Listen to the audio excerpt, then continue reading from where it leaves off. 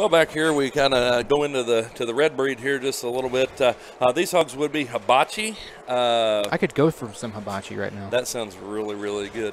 You just totally lost my train of thought. Yeah. Mastermind, I knew where I was at. So these would be hibachi Mastermind.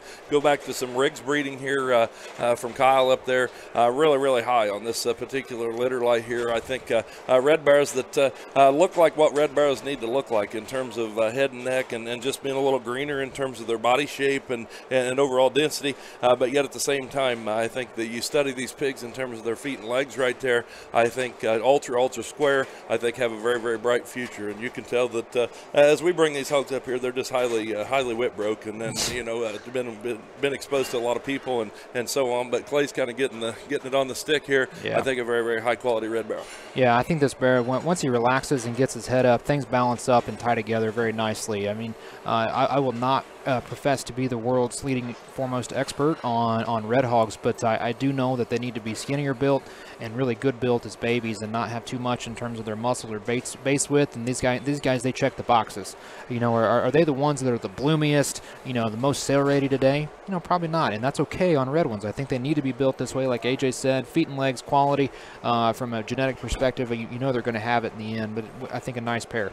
And I do think, too, probably what's unique about them is they are very, very heavy structured and certainly not to beat a dead horse here, but still good in terms of their pastern set. As you can see that bear right there, he's still up on his toes on both ends of his skeleton, still heavy in terms of his structure. I think that's a very, very special red bear in my opinion.